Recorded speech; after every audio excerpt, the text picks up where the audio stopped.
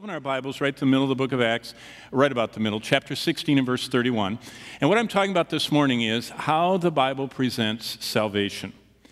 Now, I would love for you to have a concept or a picture in your mind, and it's kind of like this. If you buy a car, and if it's a truly functioning car, then when you turn the ignition switch, it starts. When you pull the gear shift down, wherever it is, here or there, it actually goes into gear, and there are actually tires, and they move, and if it's winter and you turn the heater on, there's a heater. If it's summer, you understand what I mean? That if you buy a car and it has these functions, it starts, the wipers work, the systems work, then if those things don't happen, what you do is you take it somewhere and say, hey, this is supposed to have this, and I need that to be the functionality of this car. And let me get there to that first slide. I didn't even notice we were on the wrong slide. There we go. And there it is. I was wondering what they were waiting for back there. Boy, that's interesting. Do I have to unplug it and replug it? I will. See, I'm so used to speaking at the conferences. Wow, that's interesting. Well, I can talk all day without this. Who needs technical stuff? Okay, Phil, wherever you went, someone go find Phil and have him fix it, and I'll talk to you. Think of salvation like an operating system. And the operating system of salvation is this. And what we're going to go through in the book of Acts is, if there is salvation, these things are present. So this morning, as we're going through these items, and as we cover what it says in the book of Acts, salvation is all about. If you're sitting out there and you say, I am a born-again Christian, I know Jesus Christ. Thanks, Dave. Go find him, because this, of all Sundays, is the Sunday we need this to work. Because I'm covering all of the book of Acts in one message.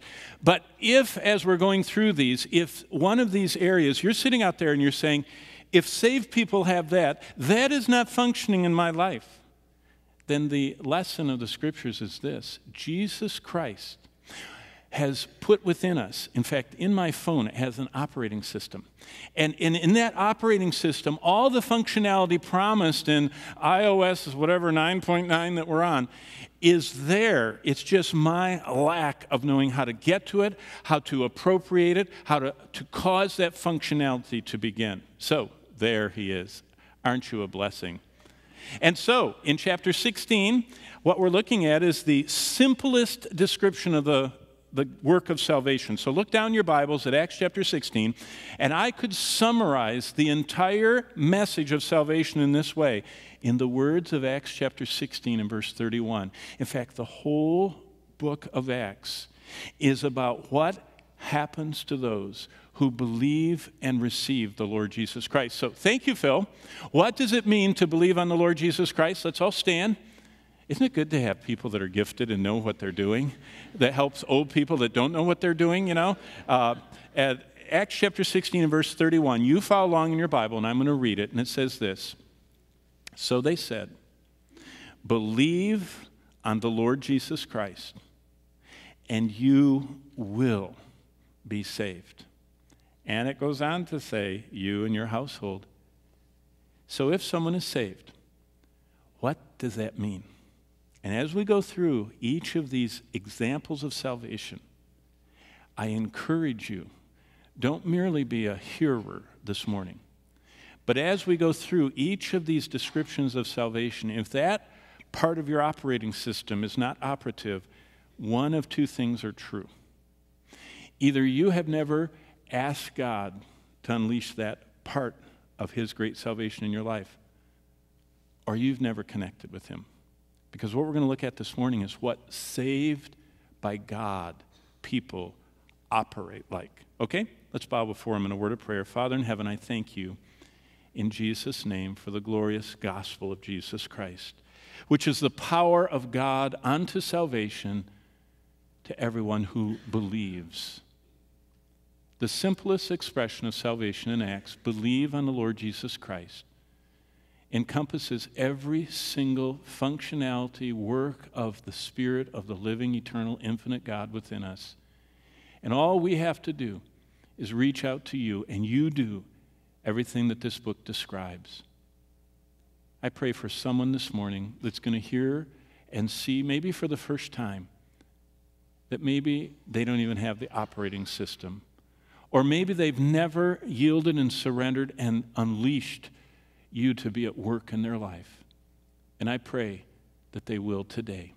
In the name of Jesus, we ask this. Amen. And you may be seated. Each of these 22 different individual portraits of salvation that God records for us are from God in the book of Acts. And you can go back to chapter 2. That's where we're going to start. And I would encourage you as I go through each of these that you just keep following along. The references are up there on the screen, and I'm going to be reading portions. I'll tell you what verse I'm reading from. But each of these 22 individual portraits of salvation are the ones God recorded for us as the way to eternal life. So each one of these individually is the way that these people came to embrace Jesus Christ as the giver of eternal life. But all of them are true about the life of everyone going to heaven. In other words, if you are going to heaven, all of these things are true, but if your wipers are not working this morning, then you need to either know that there's a wiper button or you need to go and ask for the wipers to be repaired. You understand that? It is talking about the fact that all of these things are operative in the life of a believer that is truly born again. So, what does it mean to believe on the Lord Jesus Christ? Well, basically this. To the jailer's simple question in Acts 16:31, we can answer with God's complete record of all he wanted us to know. Now remember, there were hundreds and then thousands and then tens of thousands and then hundreds of thousands and potentially millions of people that were saved during these 30 years of the birth of the church. God only records these 22. This is the record. This is the picture. And these are just the key words that we'll find in Acts. It's coming to Christ, wanting Christ, seeing, finding, receiving, believing, knowing, turning, having, asking, heeding, following, reaching, entering, repenting, and experiencing Christ. But it's all Christ. He's the door. And there are many different ways that people are explained the door, but he is the door. And so if we were to summarize the book of Acts, it's coming to Christ and away from religion. It's wanting Jesus more than my sin. The third word there, it's seeing Jesus Christ as the only door of salvation. And the fourth word, it's finding that the Holy Spirit has changed my life. And it's the fifth word, receiving a new heart. And the sixth word, it's believing with all my heart. And the next word, it's knowing the peace of sins gone and turning to the Lord in repentance and having both the penalty and record of all my sins forever gone. The next word, it's asking God to purify my heart. He's in the heart purifying business. It's the next word, heeding God's word from an open heart. It's following Jesus. He's the new king of my life. It's reaching out to God as the true creator and the one I want to repent of all my idols in order to know and serve and follow. It's entering God's kingdom and following God's way, no longer my own ways. And it's repenting and believing into the kingdom of Christ. And finally, it's experiencing God opened eyes and God turned living. Now that's the testimony God gave. That's the book of Acts. I just summarized. Every gospel account in the book of Acts, that list is what they are. That's the record God gave us. That's what God wants us to know. And the book of Acts is a report that God gave to us of how the apostles that Jesus personally trained and the disciples that they trained shared the gospel message in every possible setting. That's the record. And what we get to see is how those eyewitnesses and those they trained shared with the world what happens because of the life and death and resurrection of Jesus Christ embraced by individuals. That's what the book of Acts is about. So, what is salvation? Look at chapter 2, verse 21. Number one, salvation is coming to Christ away from religion. Now remember, who's this first group that Peter's talking to in verse 21? It shall come to pass, whoever calls the name of the Lord shall be saved. I'm sure that incensed many of them. They were the uber religious of the day. They were the ones that altered everything. They altered their diet, they altered their dress, they altered their schedule, they altered their finances, they altered everything to be centered around Jerusalem and the temple and the sacrifices and the 7-day cycle and the 7-month cycle and the 7-year cycle and every other part of the Mosaic law. They were very religious. Jesus talked to some that even went through their garden every day and pinched off every 10th leaf and gave it to God. They were very religious. And you know what Peter said? To be saved, you have to come to Christ away from your religion. Religion is man's desire to achieve. And we achieve through giving money or through ceremonies like baptism or through us saying something and people affirming that we said it or through some ceremony that we participate in. But we achieve what we think is enough to get us to heaven. That's religion. And there are many religions in the world, from all of Islam and Mecca to the incredible labyrinth of Romanism and all of the pieces of that. And Peter said to the most religious people of his day, you've got to come to Christ. He is salvation. And when you come to Christ, you have to go away from religion. So, this morning, is your salvation that you're holding on to? I've been watching all the different ways they do the airline, get ready to fly ads, and they're getting creative. And on one of the flights going back and forth to upstate New York, they were really harping on getting your cushion. I mean, I've never seen the flight attendant actually get a cushion and hug it. And I thought, what is it, Lake Erie? What are we going over? And besides that, I've seen what happened when they shot the plane down in Ukraine. Your cushion wouldn't help, So, but what they were talking about is you're supposed to take your seat and put your arms through and hug it tight. And they said, and leave everything else behind. Don't even take your electronic devices. Hug your cushion. Wow. Boy, that was a picture of salvation. You don't want to hold on to anything else. If you want to make it, you have to turn away from all that and hug, hold on to, receive, believe in Christ. Well, the second one, if you look at chapter 3, salvation is wanting Jesus more than my sin. Look what it says in verse 19 of chapter 3. Not only is salvation coming to Christ and away from religion, and we repent and receive the Spirit and all that is there, but in chapter 3, verse 19, salvation is wanting Jesus more than my sin. Repent, therefore, of what? Of my sin, and be converted. Why? That your sins can be blotted out. Look at verse 26. To you first, God, having raised up his servant Jesus, sent him to bless you. How does Jesus bless me? In turning away every one of you from your iniquities. This morning, if you and I are born again, we want Jesus more than our sins. And if you don't, then you need to check your operating system and see if that option is on there and turn it on. Because if you don't want Jesus more than your sin, that's the operating system of salvation. And Jesus, like the hymn says, is standing with his arms open wide, and he says, if I save you, I change your wanter. And you want me more than your sin. Now, here's a little test. If your operating system is operating the way the Bible says, then Jesus Christ, look at verse 26, has turned every one of us away from our sins, our iniquities. We want him more. Now, they're still alluring, and they're still tempting, and they're still there, and they still sometimes reach out and grab us, and we trip and fall, but we don't like that anymore. It's kind of like the difference between a pig and a sheep. Sheep don't like to get in the mud, and they don't like to get wet, because if they get in that, they sink and they drown. Pigs, they just wallow in it. And when we get saved, our operating system turns from pig to lamb. You understand? There's a complete change in what we want and desire that God marvelously works out. Thirdly, look at chapter 4 and verse 12. Salvation is seeing Christ as the only door to salvation. Neither is there salvation in any other, verse 12 says. There's no other name under heaven given among men whereby we must be saved. Jesus is the only door. It's not Jesus plus anything. You understand? He's the only door. And we know and believe and trust and come and have entered through him. Salvation is also in chapter 5. I love this one. This is Peter talking back to the religious people. And he says, if you're saved, salvation is finding that the Holy Spirit has changed my life. This morning, if you're saved, the Holy Spirit has changed your life.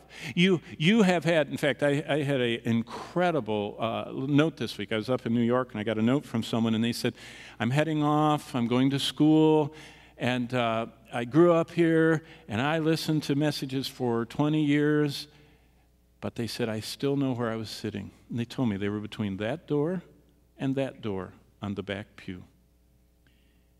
And they said they were sitting there, and for the first time, they realized that Jesus was knocking on their heart's door and that he wanted to come in and change them from the inside out.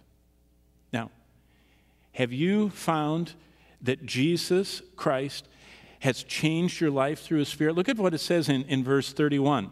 Him, this is Peter preaching away, God is exalted to the right hand to be Prince and Savior. That's Jesus. What does Jesus do? He gives repentance to Israel and forgiveness of sins, verse 32. And we are his witnesses. We know this has happened to us. And to us also is the Holy Spirit whom God has given to those who obey him. You see, there's an amazing, in the operating system God has designed called salvation, that those who come to Christ, God gives them an operating system that the Spirit of God changes them on the inside, that they want to obey God now. And the Holy Spirit changes us on the inside. Has that happened? Have you found the Holy Spirit has changed your life? Or did you do something? Did you pray something? Or did your parents tell you you prayed something? And you know down deep, nothing is different on the inside. In fact, it's getting worse and darker. And you kind of can hardly hear God's voice. It's so dim out there. In fact, you don't even know what you're doing here, some of you, this morning. There's a million places you'd rather be. See, salvation is when you realize the Holy Spirit's changed my life. How does he change our life? That's in chapter 8. This is fascinating. We receive a new heart. That's what 8:13 says, if you turn the page over there. And by the way, look at this. This is a before and after and kind of like one of those demonstrations. I was stuck in one airport with endless flight delays, and I wish I could have gotten the name of it. You know how on the television they sell these products that are too hard to believe that they're possible, but it's a little tiny bottle this big. You put it on a cloth, and you rub it on your car, and when you rub it, your car looks newer than when you bought it. And it only costs $19.99 plus shipping and handling. And I saw that ad over and over, and I wonder if you wipe it on your hair, if it comes back. You know, I mean, I thought there's all kinds of things. I mean, they took an old wreck and went like that, and that bumper became blazingly glowing. It looked like, wow. Did you know that was fake? Or maybe it does something. I don't know if they allow fake stuff on TV, but you know what I mean. But salvation is real. Look what it says in 8:13. It says, then Simon believed and he was baptized and he continued. But look at verse 21. When Peter gets there to do a little examination of whether this belief in baptism is real, he says, you don't have part or portion in this matter. Why? For your heart is not right in the sight of God. You see, salvation is when I receive a new heart, a new operating system. You understand that? If I'm truly saved, at the center of my being radiates outward a brand new operating system that I wasn't born with and that my parents or my church or my friends cannot plant in me. Only God can put that operating system into me. So this morning, if you aren't sure you have a new heart, then you know what you have to do? You have to just reach out to the Lord. You know, Jesus, the hymn writer put it this way, softly and tenderly, Jesus is calling to you and to me. He's saying, I want to give you a new operating system. I want to give you a new heart. And look what Peter says to him in verse 22. How do you get that new heart? Repent of your wickedness. Pray to God. Reach out to him. Perhaps he'll forgive you. Because verse 23, you are poisoned by bitterness. You are bound by iniquity. Anybody who claims to be a Christian who is poisoned and bound, Peter, in the authority of God, says, you don't have a new heart. If you are poisoned with bitterness, if every part of your life is, you're embittered about everything in your life, and if you are bound by iniquity, You haven't got a new heart, Peter said. That's the gospel. Well, so Philip listened to all that, and look at chapter 8, verse 35. Salvation is believing with all your heart. It's asking people to make sure. And Philip in 8:35 began with the scriptures, preached Jesus to him, and the guy says, I'm interested, I want to be baptized. And Philip says in verse 37, if you believe with all your heart. Philip said, I want you to make sure that you know Jesus Christ before I will make you think that you know Jesus Christ. And salvation in chapter 9 is wanting Jesus as the Lord to obey. This is Paul's testimony. Look what it says in 9:1-6. Basically, in verse 4, he fell to the ground. He heard a voice saying to him, Saul, Saul, why are you persecuting me? That was the Lord speaking. And he said, who are you, Lord? And the Lord said, I am Jesus. And look at what it says in verse 6. He, trembling and astonished, says, Lord, what do you want me to do? Do you see what this is Paul's conversion. And conversion was when he wanted Jesus as the Lord to obey him. There are many people that they want salvation. Actually, theologically, they want a Savior without a Lord, and they come packaged together. You can't get a Savior without a Lord in the Bible. Now, you can in pop religion, but that's why we have so many misfunctioning, dysfunctional, non-alive believers. They got some kind of a Savior, they thought, and they never realized that he was a Lord to obey. That's why Jesus says, why call you me Lord, Lord, and don't do what I say? And many will say unto me that day, Lord, Lord, didn't we do everything else? He says, yeah, but you never did my will. You never submitted to me. So this morning, the operating system God gives is that he plants within us a desire to want Jesus to be the Lord that we obey. Now this morning, think about that. Has that happened? If it hasn't, before you lose that thought, right where you're sitting, reach out and say, Lord, I need to reinstall. I need a re-download. This isn't happening. I know you're the source. I want you to change my life. I want you, Jesus, as my Lord to obey. Look at chapter 10. This is phenomenal. This is what empowers us as we go out and share the gospel with people. Salvation is knowing the peace that my sins are gone. In Acts 10:36, the word was sent to the children of Israel, preaching peace through Jesus Christ. He is Lord of all. Verse 39, they hung him on a tree at the end of it. In verse 43, to him all the prophets witness that through his name, the one hung on the tree, the one who is Lord of all, verse 36, the one who brings peace through his name, whoever believes in him. That's like the hymn writer said, only trust him. Only trust him. He will save you. He will save you. Only trust him now. That one, through his name, whoever believes in him receives remission of sins. They know the peace that their sins are gone. Do you know the peace your sins are gone this morning? That's salvation. And Jesus himself. Did you know the book of Revelation repeatedly says that Jesus right now is walking around this church, because this is one of his lampstands where we're proclaiming his word, and he is the Lord of this church, and he is right here. And he knows everyone our connection or not connected. And he's right here, ready to connect. That's the glorious gospel of Jesus Christ. And what happens when that happens? Chapter 11. We went on to see that salvation is turning to the Lord in repentance. God gave, it says in verse 17, to them the same gifts as he gave us when we believed. And then it says in the end of verse 18, then God has granted to the Gentiles repentance to life. Those who have life have been granted repentance. And everybody who is saved has turned to the Lord in repentance. And that's the gospel.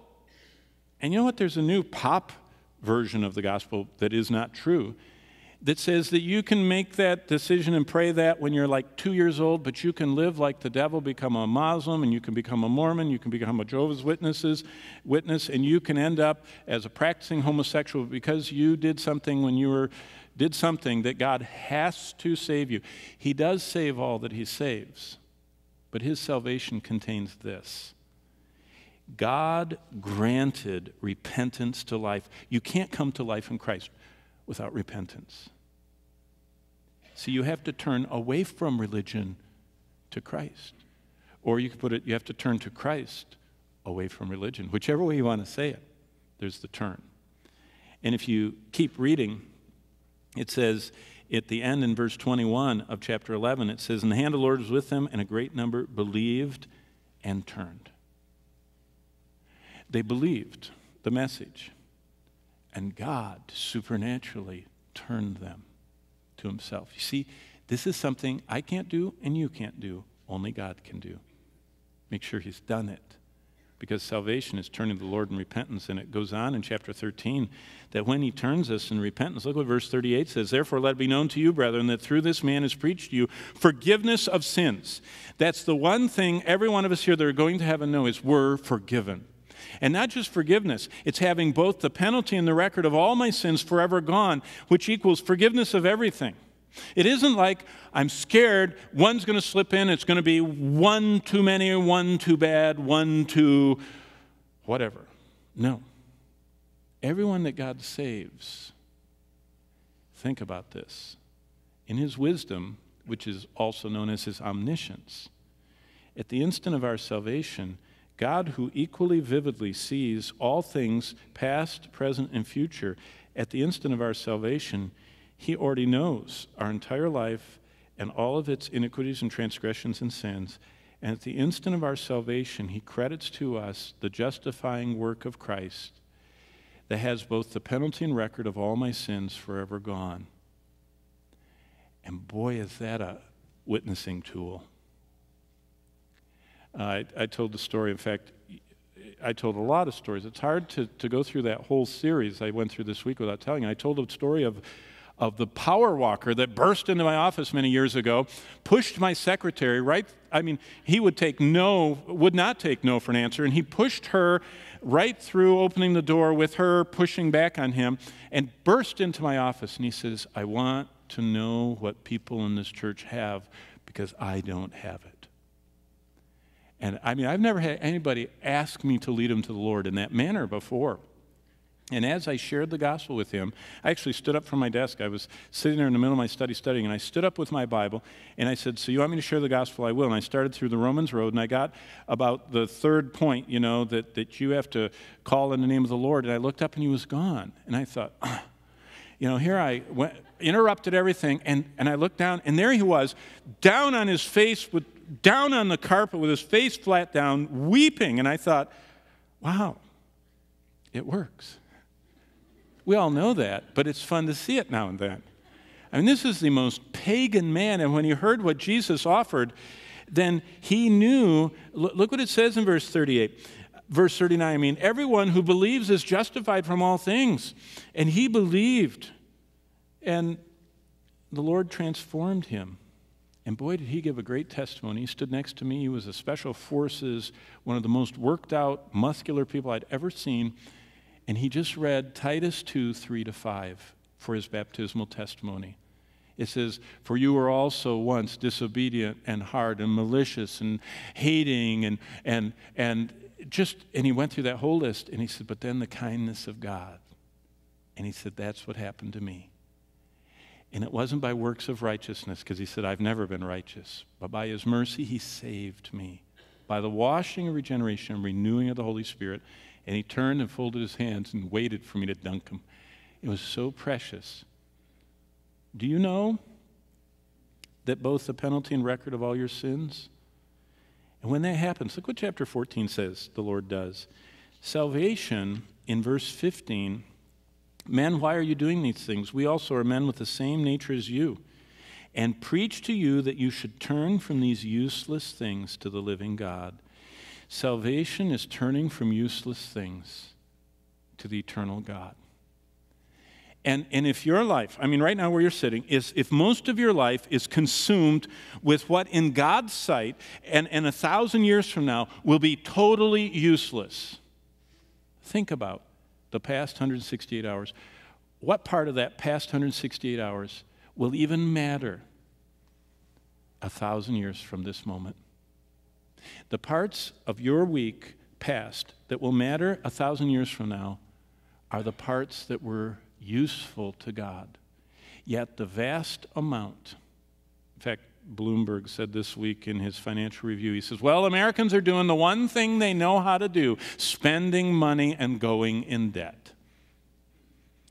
That the uselessness of looking for pleasure in buying things we can't afford with money we don't have, longing for something someone else has, is useless.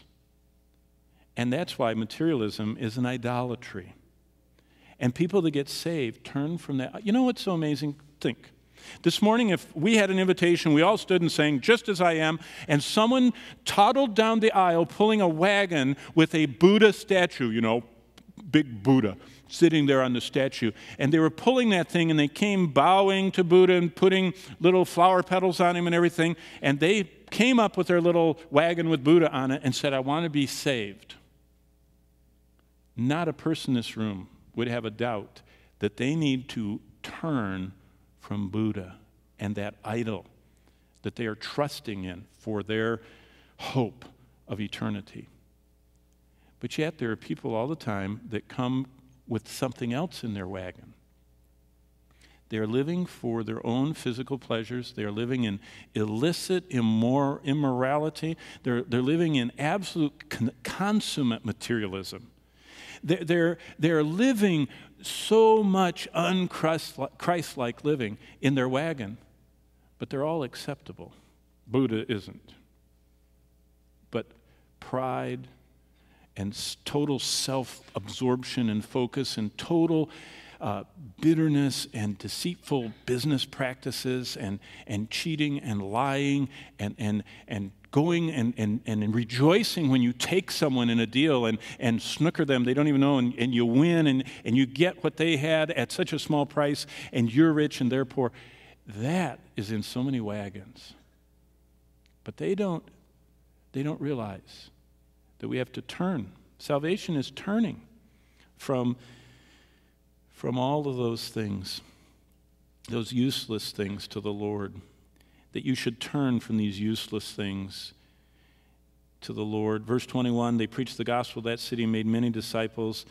And verse 27, when they'd gathered the church together, they reported all that God had done. Did you know only God can make the Buddha trailer wagon person renounce Buddha? And only God can make us renounce our materialism and our dishonesty and our living for ourselves.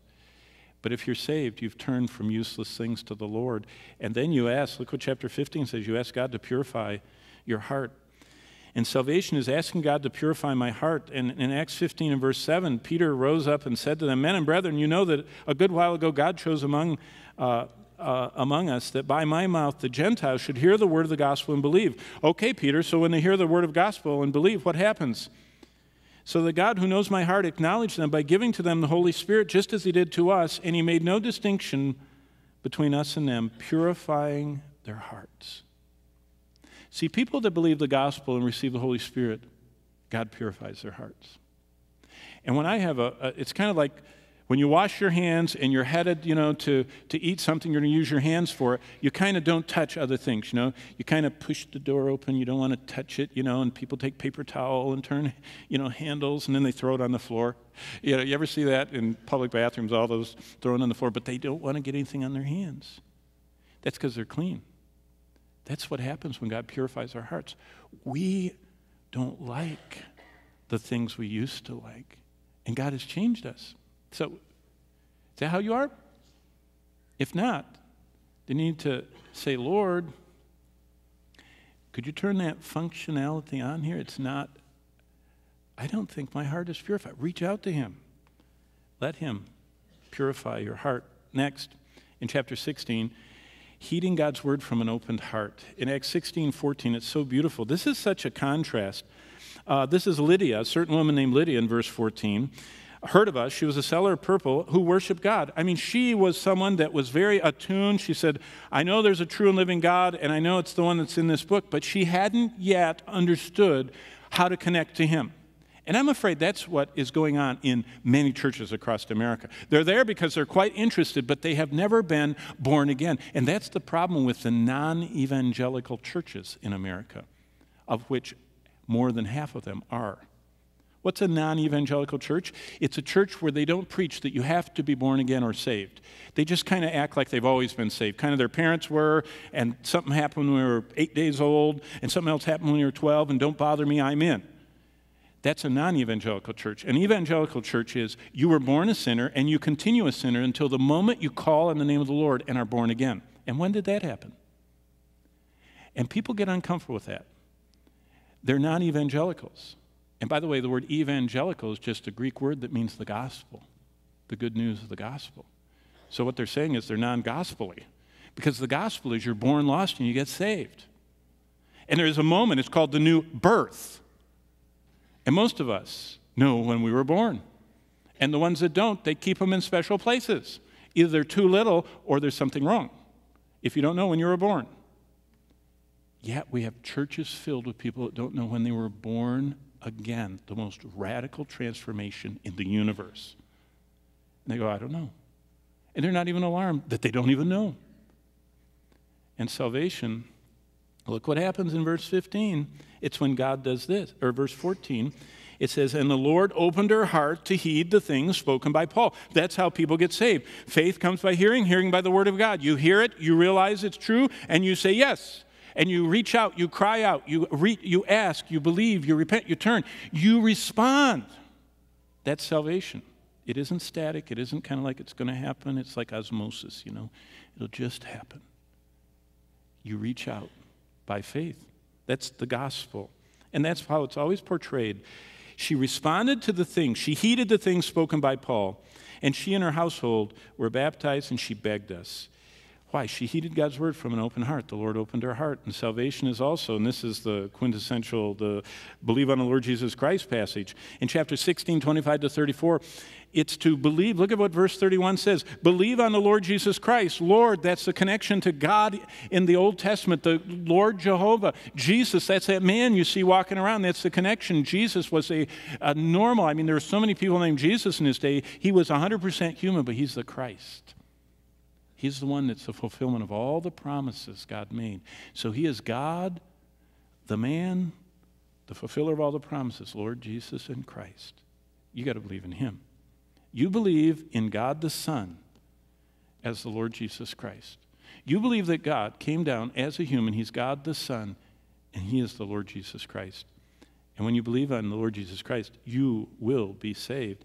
And when you're saved, look what Acts 17 says. You start following him as the new king of your life. I mean, either you're following someone or you're not. Right? Get in your car. If someone says, let's go here to eat, follow me. You can look in your rearview mirror, and either they're following you or not. And you can look at the car in front of you, either you're following them or you're not. And if you are following them, you're watching everything. You're looking to see where they're going. You're saying, no, don't bother me. I don't want to lose track of where they are. That's the Christian life. Following Jesus. Is Jesus out in front? Today, when you started your day, did you say, oh, okay, Lord, I don't want to get you out of sight. I'm following you. When you look in your rearview mirror, you can see my two eyes fixed on you. That's the Christian life. And look what it says. It's so interesting. It's pagans that said this. Verse 4, some of them were persuaded, and a great multitude, not a few of the leading women, joined. But verse 5, the Jews were not persuaded. In other words, they heard what Paul said, and they didn't like it. Look what they said in verse 6. They dragged Jason and some of the rulers out of the city, or to the rulers of the city, crying out, these men who have turned the world upside down have come here, verse 7. Jason has harbored them, and these are all acting contrary to the decrees of our king, who is Caesar, saying there's another king, Jesus. The unbelievers understood that the gospel message was that you start following a new king of your life, and his name is Jesus. And when you follow him, you reach out to him as the true creator, and you repent of all idols. Look what it says in verse 22. Paul stood in the midst of the Areopagus and said, men of Athens, I perceive you're very religious. And they were. Look at verse 24. God who made the world and everything in it. He is Lord of heaven and earth. He is the one I'm introducing you to. Verse 25, nor is he worshipped with men's hands, though he doesn't, as if though he needed anything, since he gives to all life and breath and all things. So the God I'm introducing to you is the life giver, breath giver, all things maker, And he has come, verse 27, so that we should seek the Lord in the hope that they might grope for him and find him. Salvation is reaching out. See, salvation is a response to God. We reach out to him. It's reaching out to God as the true creator, the one that made everything. And then look at verse 30. Truly the times of ignorance God overlooked, but now commands all men everywhere to repent. He says you got to repent of all your idols. You Athenians, you've lived your whole life. Your culture is idols. You got to disavow, you have to reject, you have to turn away from all those idols to the true living God. Wow. And when you do that, chapter 18 says you believe and worship this God. And that's Acts 18, verse 8. The ruler of the synagogue believed on the Lord with all his household. And look what it says in verse 13. This fellow persuades men to worship God. Believing and worshiping God. That's salvation. If you don't believe in him, if you're right now worshiping and a worshiper, not just when there's music. Worship is so much bigger than music. It's a life of adoration of God, and I can adore him in prayer, I can adore him in ministry, I can adore him in seeing his creation, I can adore him by singing his praises. But I have a life of worship because I have a new heart. And so the Apostle Paul explained again that this event is when I enter God's kingdom and follow God's way, and I'm not going my own way anymore. That's Paul's testimony as he preaches in the city of Ephesus. And he says that you have to follow a new way, and you have to let Jesus into your life. And it says in verse 17 at the end, the name of Jesus was magnified. Verse 18, many believed and confessed and told their deeds. And the word of the Lord, verse 20, mightily prevailed. And God, through Paul in verse 26, persuaded and turned away many people away from their gods. Salvation is entering God's kingdom, and it's following God's way, and I no longer want my way. We're like Jesus in the garden, not my way, not my way, not my way. And in Acts chapter 20, verse 21, salvation is repenting and believing in the kingdom of Christ. And we went through that just recently, and then the next one I told you about when Paul shared with Festus, salvation is following the way of God's righteousness. It's now my life has turned from the following the way of the God of this world, my father the devil, and my whole life now is following the way of God's righteousness. And it's following the way of self-control, that I want to mortify and to be crucified with Christ, and I want to no longer live as unto myself, but unto him, because I'm going to give an account. And it's a way of God's righteousness and a way of self-control and judgment, and it's because chapter 26 says, and look what Paul says in 26:18.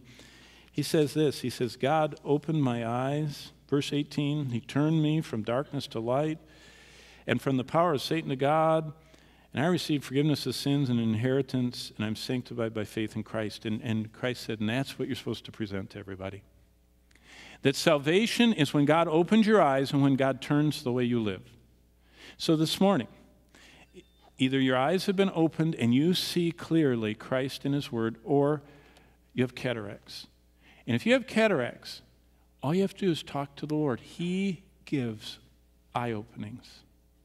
He gives heart turnings. He wants to. And finally, the book ends with salvation is entering God's kingdom. I mean, look at the very last time.